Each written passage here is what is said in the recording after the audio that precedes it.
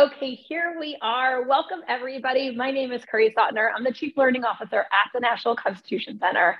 And today's class is all about the civil rights movement of the 1900s. So we're going to dive deep into it, really focus on that 1950s, 1960s time period. And I'm going to walk through some major organizations, some fascinating people, and some major changes to our Constitution. And to do this great work in this class today, we are here with all of you, but also one of our top scholars, Tom Donnelly. Tom, would you like to say hi to everybody? Hi, everyone. Thanks so much for being here.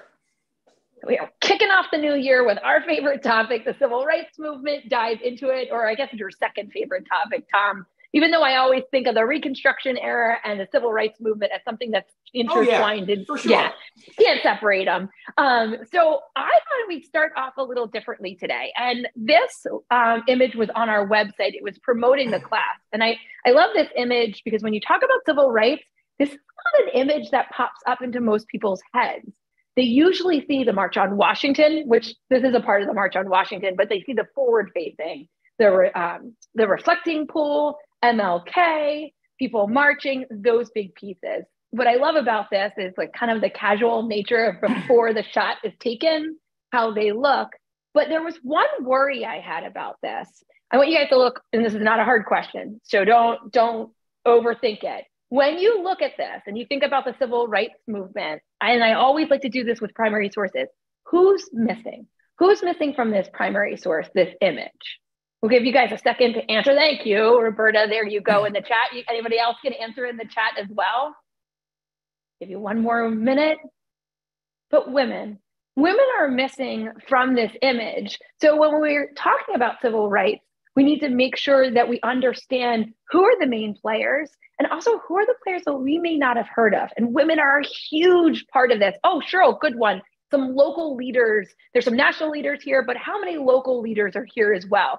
Tom's going to walk us through all these faces, tons of amazing women, tons of amazing local leaders, and some of the local leaders that started small and then became national leaders and how that process worked over years.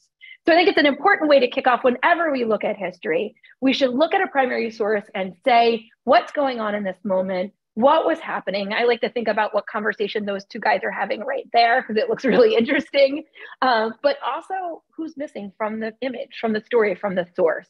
So Tom, we have so many questions about the civil rights movement and we can dive right into it, but maybe start it off with the big idea. What's the big idea behind this fight for civil rights in the 1900s? Absolutely. So, I think one of the things we always like to go back to when it comes to the civil rights movement is that one way to understand the civil rights movement is as realizing the promise of our nation's founding creed.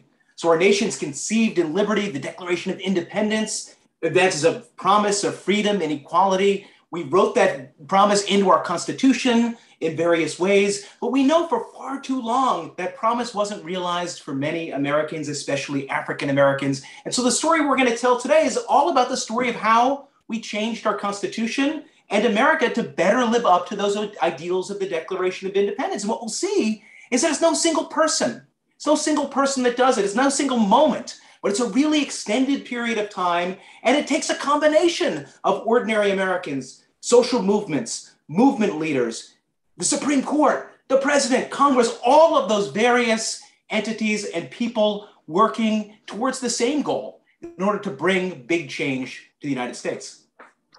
It's so good, Tom. That's a fantastic way to set this up. This takes a long amount of time, years and years and generations of people pushing for change at every single level of the system and tons of groups and people. So one of the most powerful ways to make change is for singular people to work together. What's the Margaret Mead line?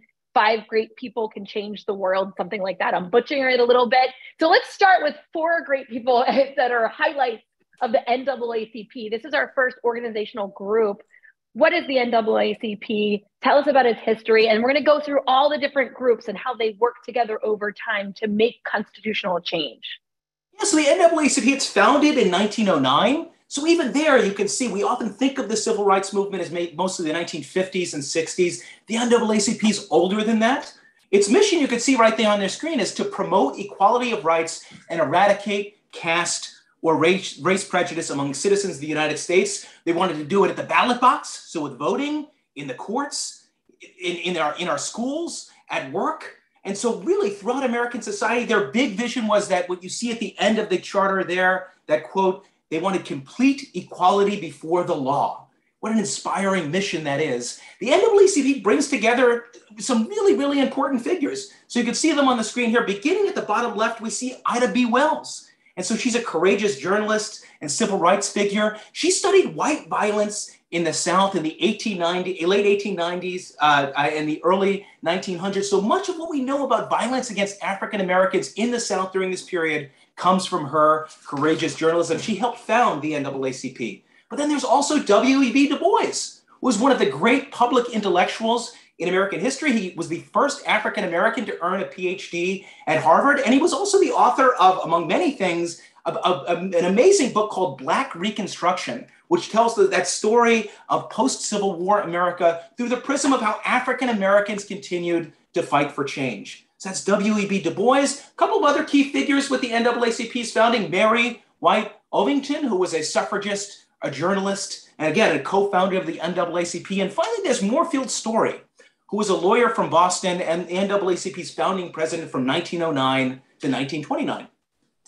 And I just want to pull out, and we're going to hear this over and over again, the First Amendment, talking about freedom of the press with Ida B. Wells as a writer, and with Mary White Ovington as a journalist as well, how much of this movement is utilizing all different parts of the First Amendment. So pulling that out as we drive through. But let's look, part of the First Amendment is the freedom to assemble and to talk to others about what you believe and protest. And I always think of a positive, nonviolent protest and think of the Southern Christian Leadership Conference. So let's walk through this group. Yeah, so the Southern Christian Leadership Conference, in many ways, maybe the most prominent organization in people's minds when it comes to the civil rights movement. It's associated with Dr. Martin Luther King Jr. It's founded in 1957. And so some of the key players here, you have Dr. King. Again, the central tenet of the Southern Christian Leadership Conference is nonviolence. So nonviolent direct action. And some of the key figures, there's Dr. King, but there's also, you can see here in the bottom left-hand corner, Ella Baker, who had an amazing 5-decade career in the civil rights movement. She largely worked behind the scenes as an organizer, and she really tried to get the movement to focus on two big things. One was to make sure that it wasn't just a top-down organization, but was also from the grassroots up, from the ordinary people upward, pushing for change. The other is to make sure that the civil rights movement wasn't just run by men, but that women would have a powerful voice in leadership within the movement as well. Some other key figures in this organization were Ralph Abernathy, who was a Baptist minister, a close friend and mentor to Dr. King. He worked with Dr. King on the Montgomery bus boycott, and he also became the president of the organization after King's tragic assassination. There's Fred Shuttlesworth, who was also a minister from Birmingham and a co-founder of the organization and ally of Dr. King. And finally, there's Bayard Rustin, who is this really cool figure who's he's both a theoretician and an actor. He's a man of action as well. So he's a trailblazer of nonviolent direct action. So those big principles that undergird the civil rights movement, he taught those principles to Dr. King, but practically, he was also a great organizer. He organized the Freedom Rides, and he also organized a lot of the logistics around the March on Washington.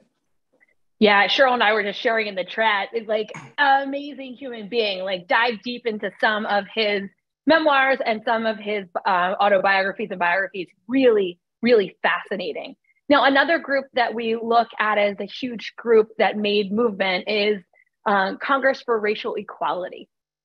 Sure, so it's formed in 1942. Its big mission is to, quote, bring about equality for all people, regardless of race, creed, sex, age, disability, sexual orientation, religion, or ethnic background. So it's a really ambitious goal. Some of its key players are James Farmer, who's committed to nonviolence. He also organized the first Freedom Ride. There's also George Hauser, who's a Methodist minister. And finally, Bernice Fisher, who was based in Chicago and has been called the godmother of the sit-in movement. Fantastic. And now we're going to Leadership Conference on Civil Rights. Sure. So they're also known as LCCR. It's founded in 1950. Their big role in the movement was to organize big national legislative campaigns. So think about big laws passed during the Civil Rights Movement, the Civil Rights Act of 1964, the Voting Rights Act of 1965. The Leadership Conference is doing a lot of the organizing at the national level. Some of the key figures here are Roy Wilkins, who was active from the 1930s all the way up to the 1970s, so a very long career in the movement. We see A. Philip Randolph, who was a key labor organizer. And finally, Arnold Arison, who was the executive director of the group from 1950 to 1980. He worked with Randolph to help lobby FDR to end racial discrimination in various contexts. And he also helped to plan the March on Washington. Fantastic. Now, Mandy asked a great question, and I think it's perfect to share during this next group as well. So we're going to talk about the Student Nonviolent Coordinating Committee, and we can talk about boycotts, sit-ins, and she wanted to understand who were the Freedom Riders and what did they do? Absolutely. So yeah, we could definitely, so the Freedom Riders, we're going to talk about them a little bit later as well, but they're these amazingly courageous civil rights activists during the 1960s who take buses interstate from the north into the southern states, and their goal is to desegregate buses and the bus terminals all throughout the South. So they're trying to attack Jim Crow segregation head on. They use nonviolent direct action to do it, and it's an amazing act of courage. I mean, it's a reminder again for the civil rights movement. We see brilliant people, we see persistence, but there's also just physical courage for these civil rights organizers, understanding that they're going from the north down into the segregated South. They're going to be met with violence. They're going to meet that violence with nonviolence. They will not exchange it with violence. And so unbelievable courage to expose the injustice and violence of the Jim Crow system. And so when we talk about the Student Nonviolence Coordinating Committee, which is, are those two organizations connected? And also just to point out that a lot of these people are very young too. Yeah, so this organization, also known as SNCC, this is an organization that really signals the transition in the civil rights movement itself. This is a really direct it's the young folks in the civil rights movement. And so they're formed in April of 1960. It grows out of the sit-in movement from earlier that year. A key figure here that straddles the two groups is Ella Baker. So we already talked about Ella Baker when it came to the Southern Christian Leadership Conference. She also helped organize SNCC. And so she gets SNCC to focus on really two big goals, nonviolent direct action, but also urges SNCC to not ignore the importance of voting rights. And so it's Ella Baker who ends up teaching many of the principles of the civil rights movement and nonviolence to this new generation of leaders like Diane Nash, John Lewis, Julian Bond, Stokely Carmichael, Bob Moses, and all of these people would go on to amazing careers later in the civil rights movement and beyond. And Tom, already, if you guys are, it's really, I know we're giving you a lot real fast, but you can hear, you've got the students doing the grassroots level of work with Ella Baker's influence, nonviolent techniques that they're using, but also other groups are working on the policy and the political side. Other groups are working on national marches. So you can see how this, our professor Jeffries, who will be with us on Friday, he calls this a constellation of stars that all work together to build an understanding of how to make this change. But as Tom's going through each one, you can hear what was their main goal, what was their job, and then how did they all work together to see this beautiful view and to make change. So it's really, really fascinating. And I don't think we're completely done yet. So the Committee for Equal Justice, we haven't jumped into these amazing women yet, have we? We have not. And so this is an organization that's formed by Rosa Parks and Recy Taylor in 1944. It's focusing especially on equality for African-American women, also exposing, drawing greater attention to things like violence against African-American women. And so Rosa Parks, famous for not giving up her bus seat in Montgomery, she's involved in the civil rights movement for a really long time. She was already at this point in time the secretary of the Montgomery chapter of the NAACP, a position she held for 14 years. And then Recy Taylor, who worked with her on this, was raised in the Jim Crow South. Again, both of them, their goal to really bring greater equality to African-American women and to bring greater attention to violence against African-American women. I'm so glad you brought that up too. And we like single story Rosa Parks so much. We tell that it's a powerful story. That single story is like a more impactful than anything most of us do in our lifetimes. But we single story her and say she sat on a bus, she was tired. And the whole story of Rosa Parks is mind blowing. The constant courage, the constant fight. And unbelievable impact that she had on so many people across this nation and protecting women against violent acts because they were African American women. So powerful. And to remind us, look for who's not stories not being told and what other stories we can find out about people to unpack the full impact of their life. So unbelievably impressive. We see all this work going on at the very grassroots level, at the national level, and this all circles around the Supreme Court. So we need to bring them into the fold of this conversation. Tell us about the Warren Court, which is the name. Why is it called the Warren Court? Yeah, absolutely. So the Supreme Court plays a key role during this period as well. The Warren Court's named after Chief Justice Earl Warren, who you can see on the screen right there. It ran from 1953 to 1964. It's the Supreme Court that gives us Brown versus the Board of Education. Importantly, it's a court that was really allied with the goals of the civil rights movement. And this is notable because throughout a lot of the Supreme Court's history, it was no friend of civil rights reformers. So this is a notable change in the court's role in American society and in the American constitutional system. And in the end, again, Chief Justice Warren and his colleagues play a key role in pushing African American rights and also the rights more broadly of minorities in the United States. And so making sure those who were unpopular receive their full protection under the Constitution. Fantastic. Now, a lot of our students are like, this is a lot. It's a lot of people. But we can share with you the PowerPoint and the notes so you can have everything Tom is saying as well.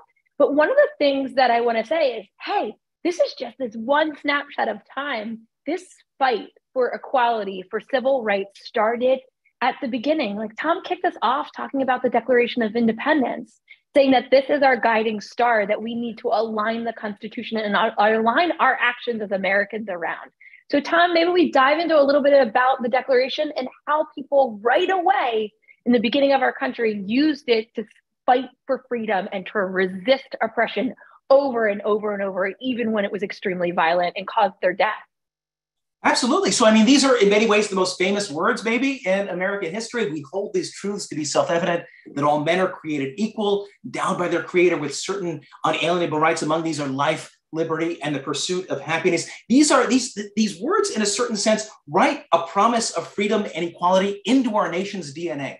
It's America's founding creed. And what we'd see over time in the civil rights movement in the 50s and 60s, but extending all the way back to the American founding, is that we'd see constitutional reformers, civil rights advocates would root their pushes for reform in these words of the Declaration of Independence and its broad principles. We see it as early as 1777 with Prince Hall, who was a free African-American in Massachusetts, who petitioned the Massachusetts legislature to end slavery in the state, saying that's inconsistent with the Declaration of Independence and inconsistent with natural rights. We'd see this similar push with other key figures in the 1800s, like Frederick Douglass, who in his famous speech, "What to the Slave is the 4th of July," would challenge his white audience to live up to the promise of the Declaration of Independence and to do better. And we'd extend it all the way in to the 1900s and to the heart of the civil rights movement, as we saw Dr. Martin Luther King Jr. in his speech in the March on Washington, describing the Declaration of Independence and the Constitution as a promissory note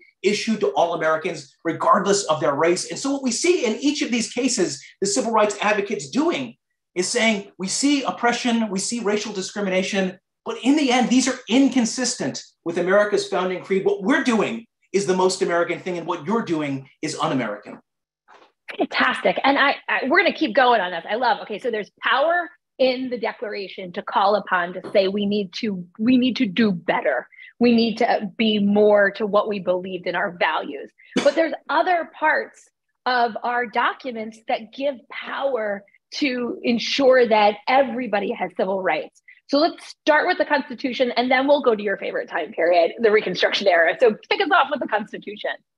Sure. So, the civil rights leaders, again, throughout history, they're using the Declaration. They're also using the inspiring words of the Constitution. Things like the preamble, its promise of a government by we the people. That means we all of us, all of the people, not just certain people. But we also see others point to the promises written into the Constitution after the Civil War, our nation's second founding, these Reconstruction amendments, the 13th Amendment ratified in 1865, abolishing slavery, the 14th Amendment ratified in 1868, promising freedom and equality, the 15th Amendment ratified in 1870, promising to end racial discrimination in voting. Again, what the move here is for the civil rights leaders is to say, look, in the face of things like Jim Crow segregation, separate but equal, racial discrimination, to say that each of these things are inconsistent with the Constitution's text and history. In the end, what we're doing and pushing for civil rights is consistent with the Constitution. We're trying to enforce that vision and enforce that promise for everyone.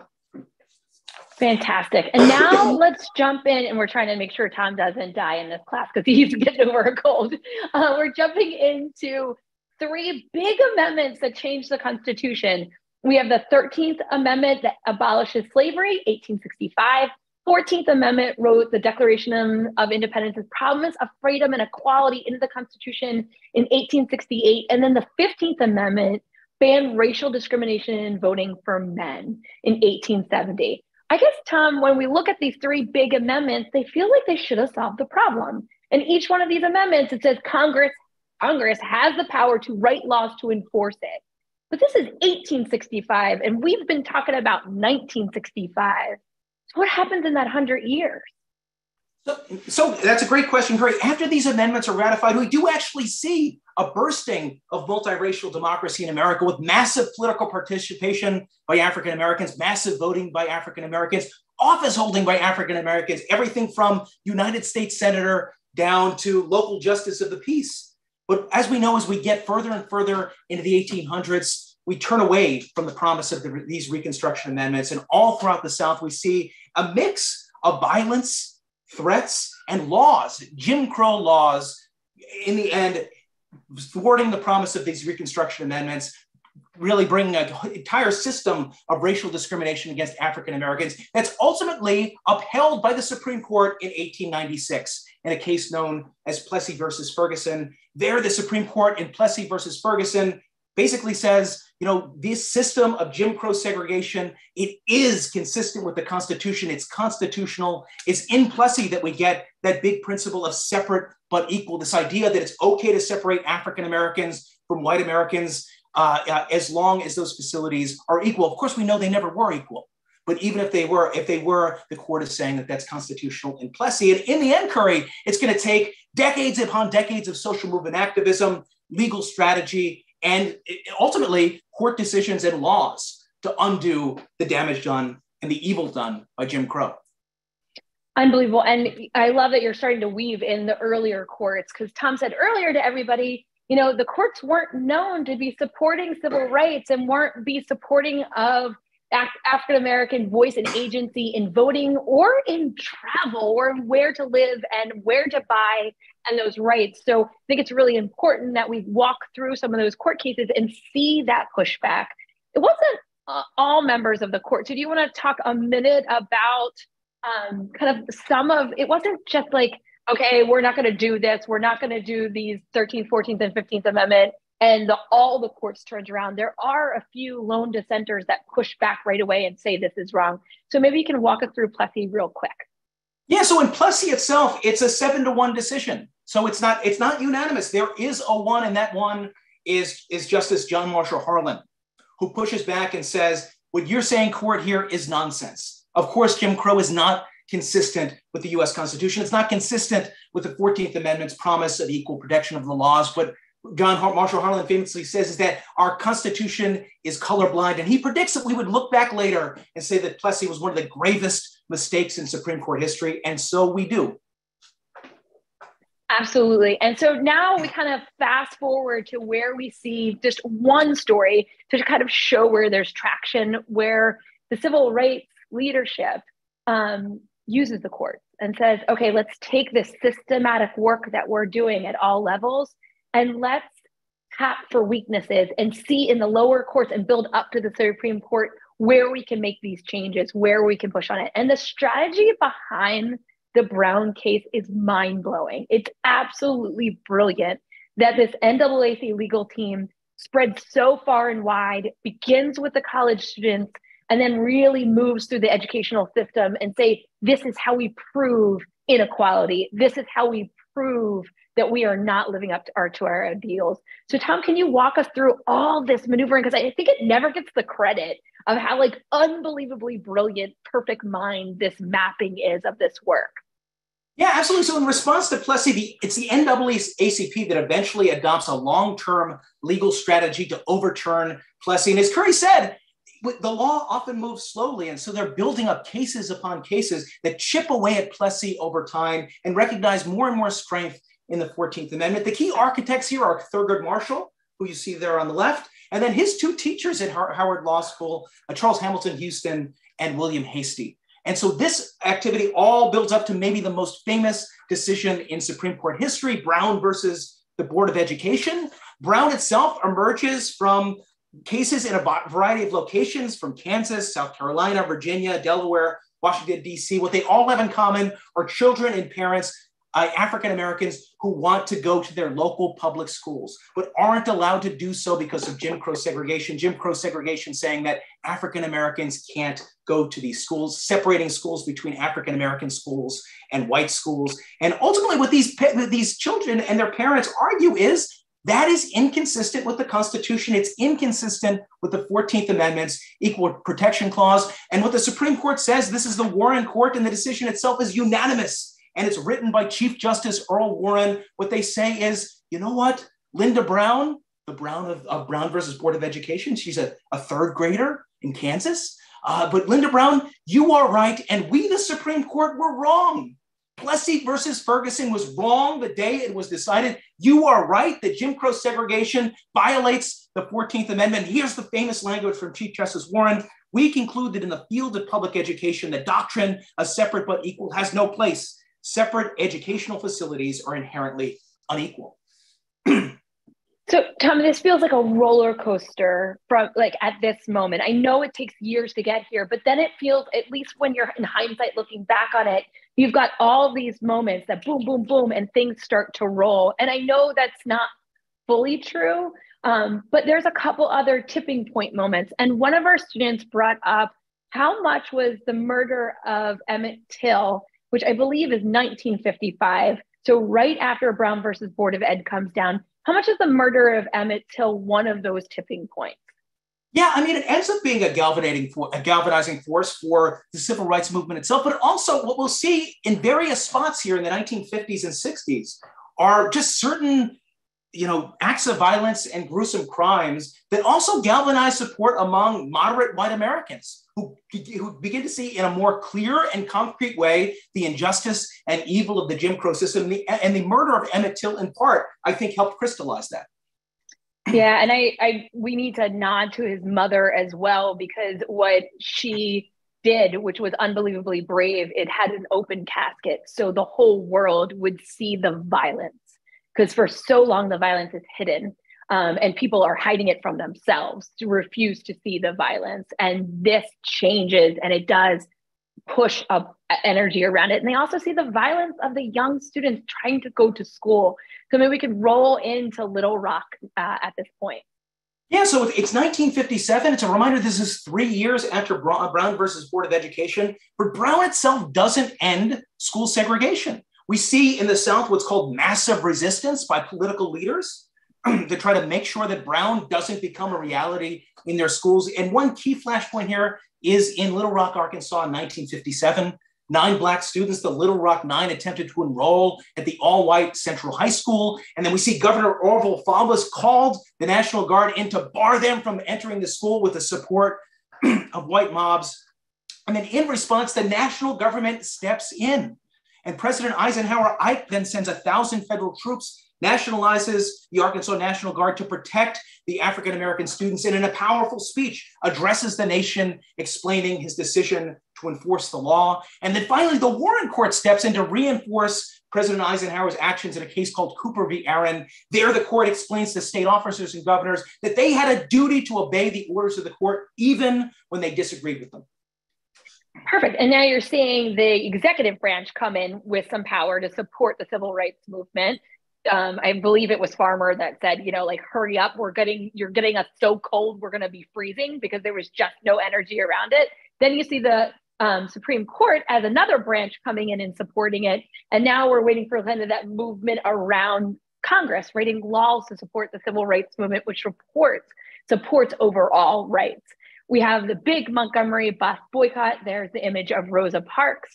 And really, this is one of those times when you hear about this moment, you think it's a moment in time. But when you really dig into the history, they boycotted the buses for an extremely long time. And that meant walking for hours every day to your job, to your school, to get groceries. Unbelievable amount of self preservation to be able to keep doing that effort of work.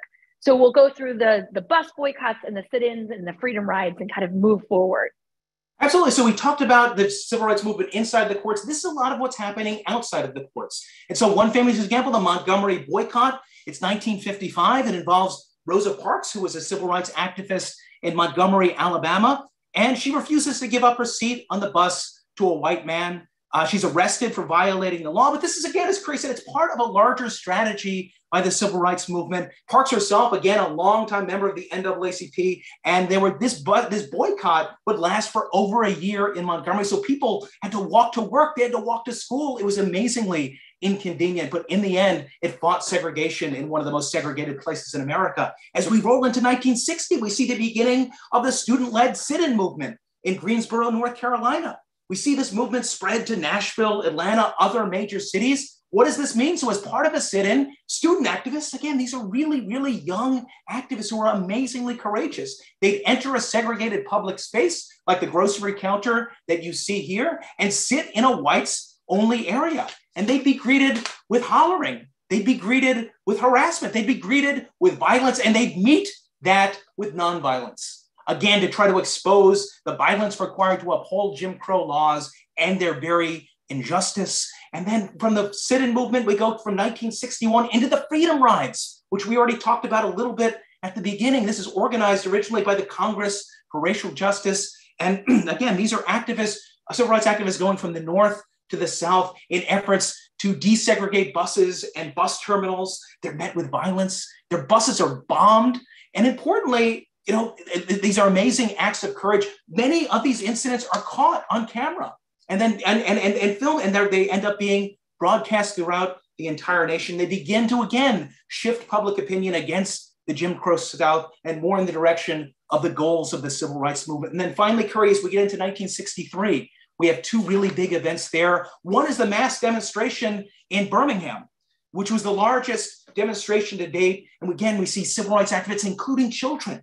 They're marching in Birmingham. They're met by Bull Connor, the city's police commissioner in Birmingham, who orders the city's police to meet the marchers with violent force, things like dogs, cattle prods, high-pressured fire hoses. Again, these images are beamed into television screens throughout America. Many Americans are appalled, but again, remember the courage that this would take. This would also lead to the arrest of Dr. Martin Luther King Jr., and then him authoring one of the great tracts in American political thought, The Letter from a Birmingham Jail. If you haven't read it, I urge you so strongly to do it. It's an amazing work of American political thought, political theory, and political action. And then finally, as we're in 1963, we also get the famous March on Washington. The gathering meant to mark the 100th anniversary of the Emancipation Proclamation, attracting hundreds of thousands of people to Lincoln Memorial. And Dr. King emerges as the famous public image of this particular event with his I Have a Dream speech. But as Curry reminded us at the very beginning, and we hopefully have reminded you throughout this class,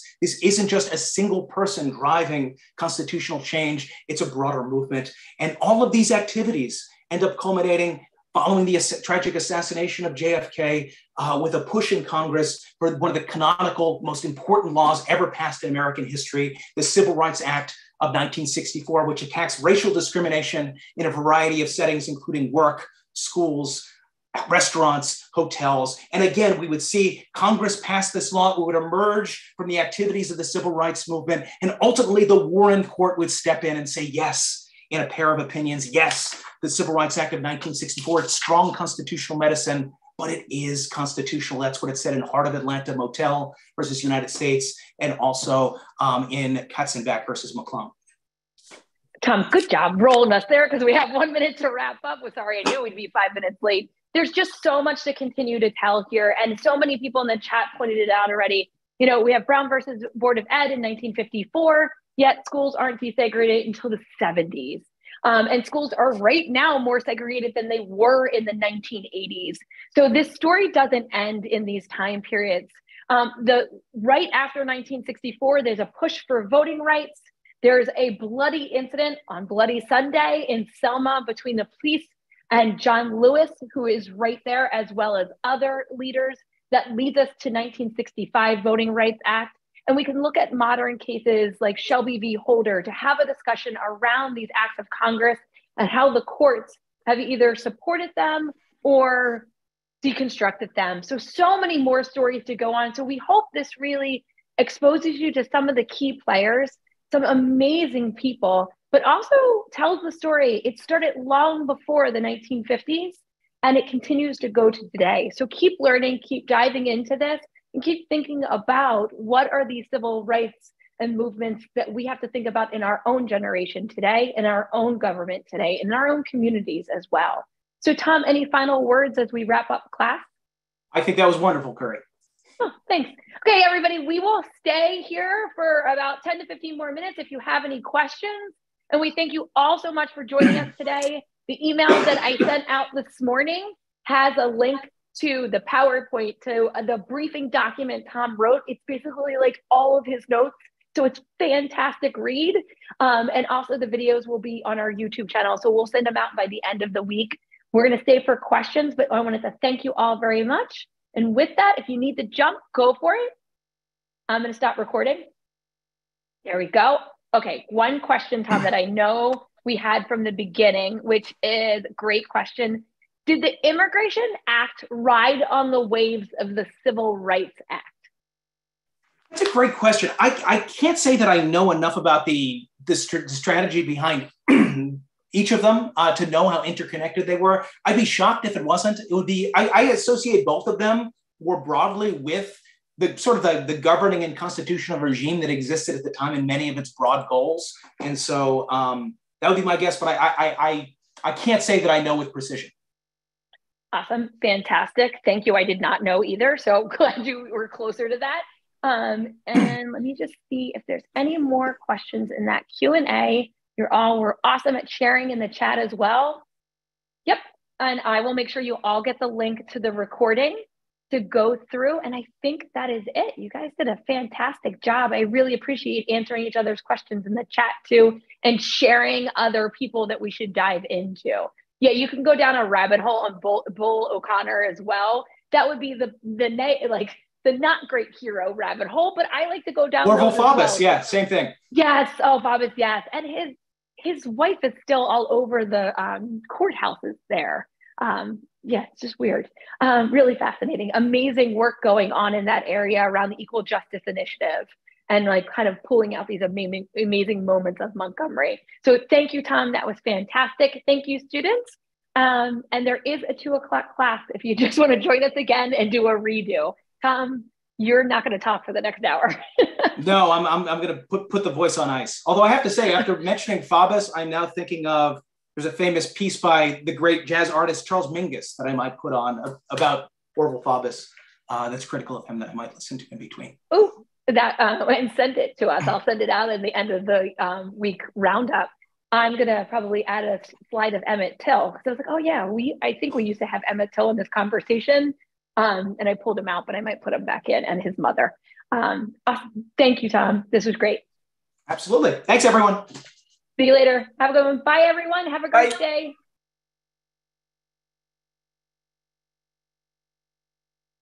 Yes, I will. We will send you out an email that has the PowerPoint, the recording, and the briefing document on there as well. So don't worry. I will make sure I get it out to you. I know it's a lot. I like to use the pictures to help remind us, but it's just to get the big ideas of we're fighting for our values and align them to our actions in the law, in the courts, and in our classrooms, and in our communities. And then the other big idea that there's lots of different people. So many people fought to make this happen over such a long period of time. And what is the work that we have to do today? So thank you, everybody. Have a great day and see